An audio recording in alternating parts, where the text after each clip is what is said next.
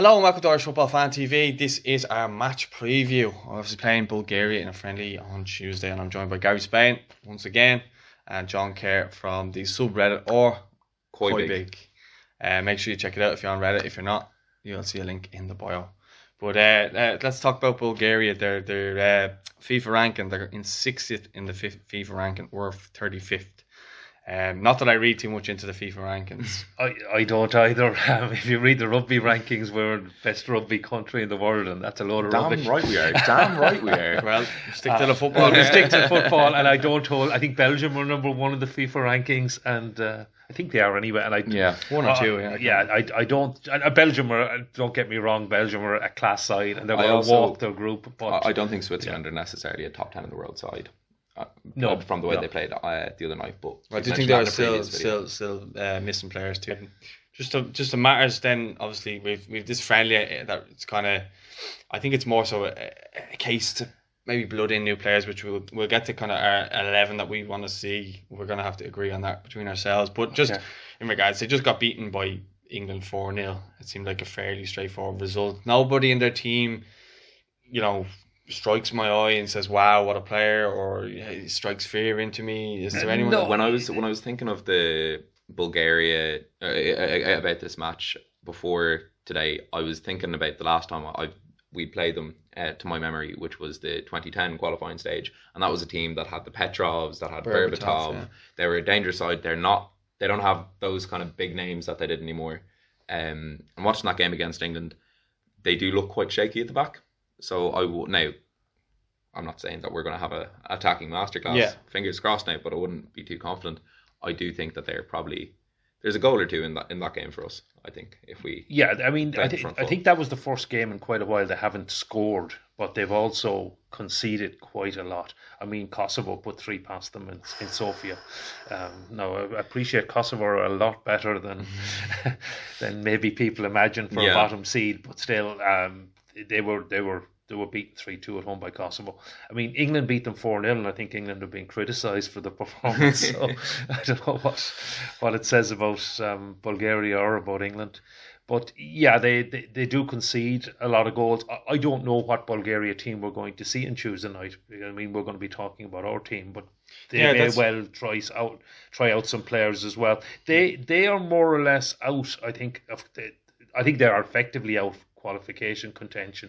However, they are likely, I think I've seen a UEFA thing on the playoffs, they are likely as it stands to get a playoff, and I think I agree they will probably end up in a League C or possibly a higher playoff. So they'll probably use this game and their future qualifiers to experiment a bit and try and get things right for March and still reach the finals. Well, from what I understand, they're trying a bit more of a building from the back approach. I think that's what led to their England's first goal the other night was when the goalkeeper was passing the centre back, and I think then they got mixed up or they lacked confidence or whatever, and Sterling won it and passed to Kane for the opener. But I think that would benefit us going into this game, because I think they are still quite raw in terms of the new style that they're trying to implement, and I think that could benefit us. I think so. Well, I think that resonates a little bit with us, because we're ultimately kind of in a transitional period ourselves, albeit we're not blooding in players, but I think we will be trying to blood in players for this game.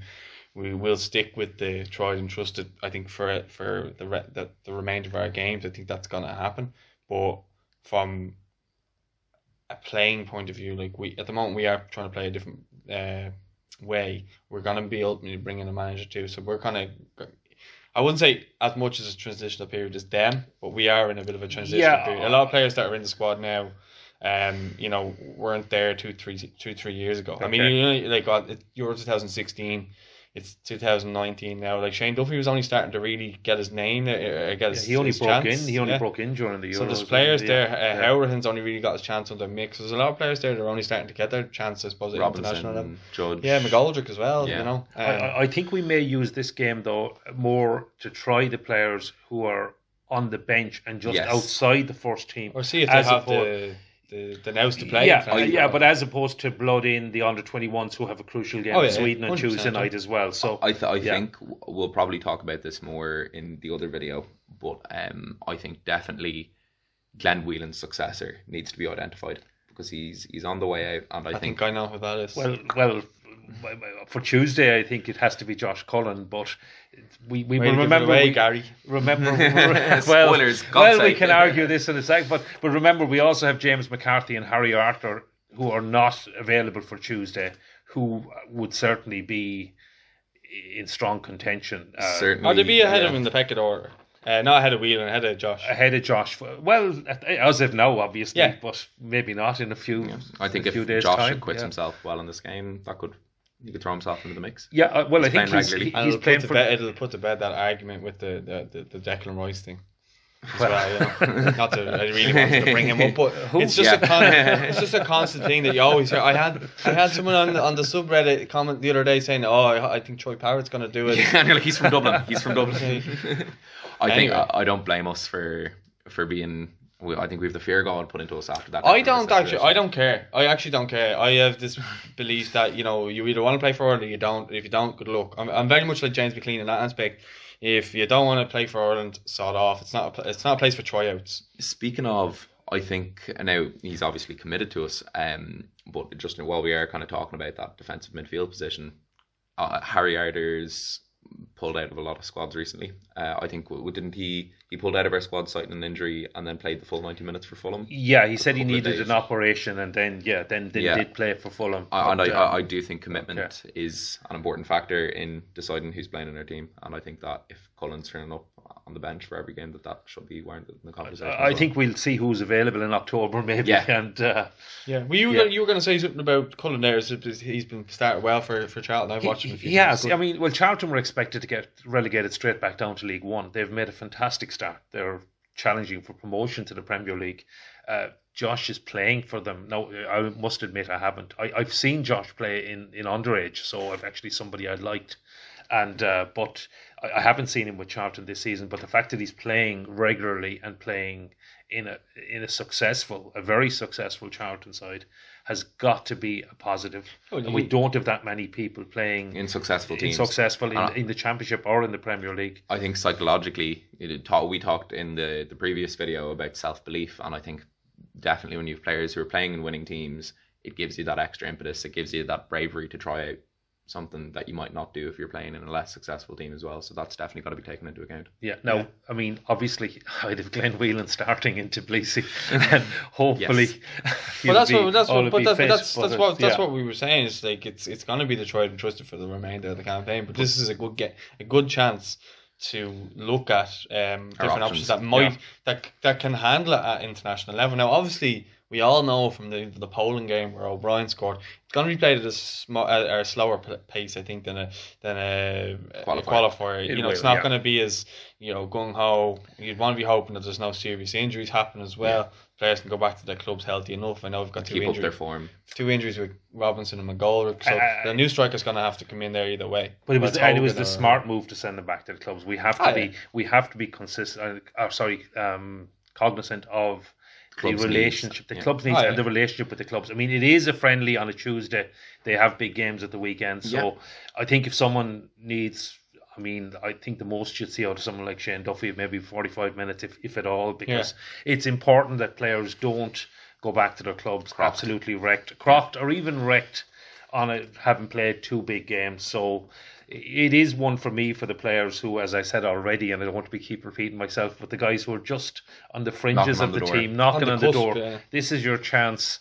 There's your 70 or maybe hopefully 90 minutes, and to prove you're worth a starting place, or if the person ahead of you gets injured, to jump into that starting 11. Yeah. And I think that is probably one of the reasons that we've played such a familiar starting 11 is because we don't really have players with serious international experience coming off the bench. I think O'Dowda is probably one of our most senior internationals that isn't in the starting XI.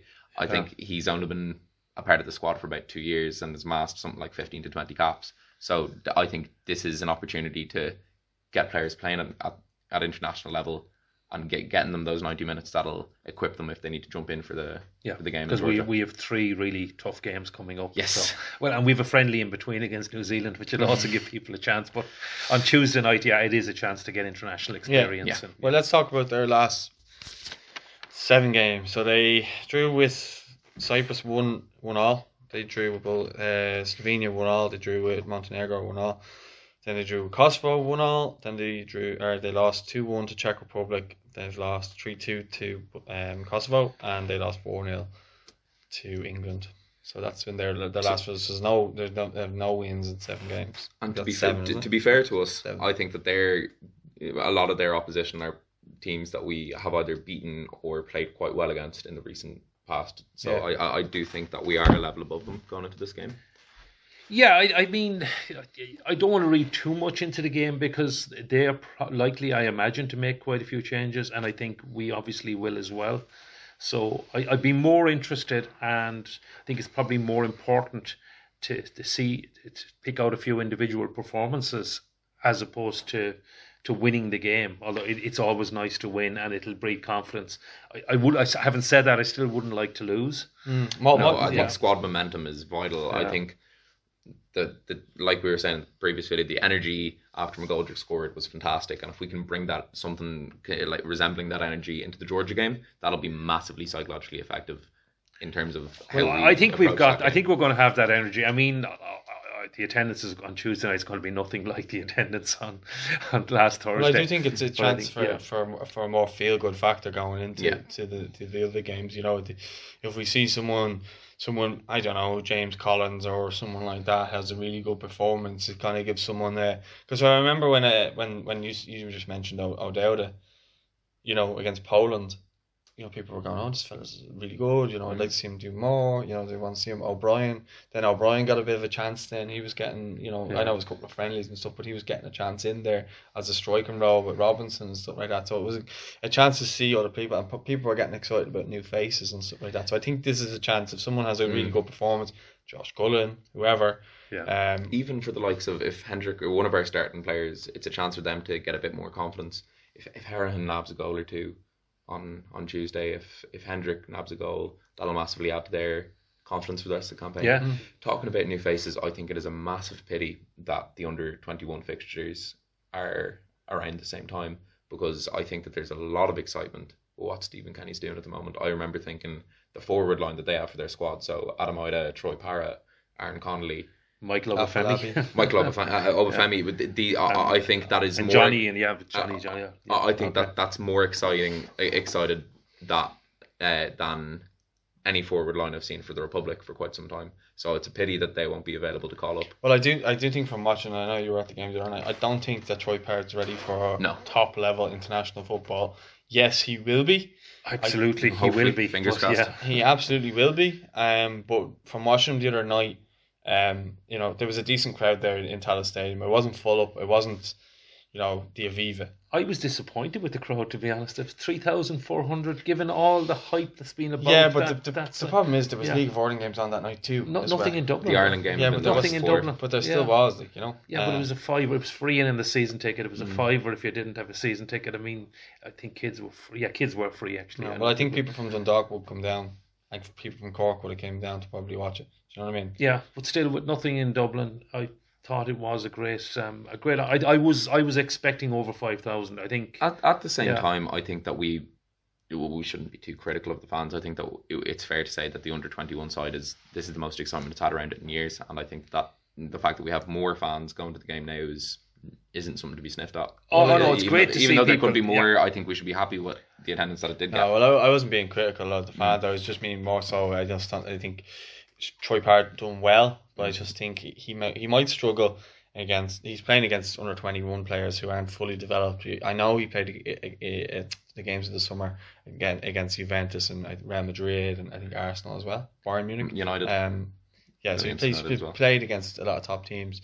Great experience for him, but I think to throw him into a thing at this age now, I thought beforehand, this was before I watched him live, that he would have been ready. He seemed like nothing phases him, and he seems like a really level-headed lad. I spoke to him after the under-21's game, and you know he told me he was ready if needed to play, but I just don't think that it's the right time. I think no. Just the other thing to remember is Troy Parra was eligible for the under-17s that we hosted in May. So he's already probably playing under 21 too soon. 2 or 3 years too soon. Yeah. And he's certainly not out of place. He's already been talked about as the star of that team, which may be a bit premature. He's only got wore that number 10 shirt, and the last Spurs player to wear the number 10 for Ireland did all right. So yeah, so even Robbie Keane made a point saying to not compare him to him. Yeah, no, they're different types. They're actually different. They are different types of players. But he can play in 4 different positions: left wing, right wing, centre forward, in the hole. I think if we are talking about, and I think you touched on this when we were chatting before the video, I think if there's any forward that we're looking at bolting into the squad, I think it might be Aaron Connolly. He scored in his debut in the League Cup. Played. He got minutes against City before the international break. Hopefully, given their situation, I think they loaned out Andone and. Yeah, I think he's second choice striker behind them. Well, if he's getting serious minutes in the Premier League, I think he could be a bulger. Really. He's been a little bit unlucky with injuries. He may have even come through before that. He played really well on Friday night. Yeah. Oh, he was excellent, and he was playing out of position as well. I don't think he's a left winger. He's a centre forward. You know what? He plays on the left wing quite. He played on the left wing certainly in Toulon as well. And he was just coming back from injury. Yeah. And well, I think they are trying to accommodate the forward line we have as well. But I think it's important not to go too off on the 21s here because we are trying to stick to Bulgaria. It is a very good topic, but I do think that Troy maybe not ready, but two certainly 21 players that in the future looking to come through, and you made a good point, would be Malumbi and Connolly. But I think that's it in terms of the game, other than score prediction. I can go this way. 2-0 to Ireland. 2-0. Goal scores? You don't have the goal scores, I'll go for Scott Hogan, and that's giving away my team as well. And I'm going to go with Jack Burns sticking in a screamer for the League of Ireland. I love that. That's a nice show. I reckon Collins will play, and I reckon he'll score. And I would see one of the midfield regulars playing, and I think it might be Collins and Horan for a 2-0 win. Would be what I would go 2-0 as well. Alan Brown to get one, and I feel like Ronan Curtis might get on the score sheet. Okay. 2-0 all round, I suppose. Right. Yeah. I mean, either way, I'd like to see some new faces and a positive result. Let us know your thoughts in the comments. What do you think the score prediction will be? What did you think of the 21s if you watched them as well, since we touched on it there? And are you going to the game? If not, tell us why in the comments. Don't forget to drop a like on the video. Don't forget to subscribe. Check out John on the subreddit or COYBIG, and check Gary out on Twitter @SpainGary. We'll speak to you soon. Thanks for watching.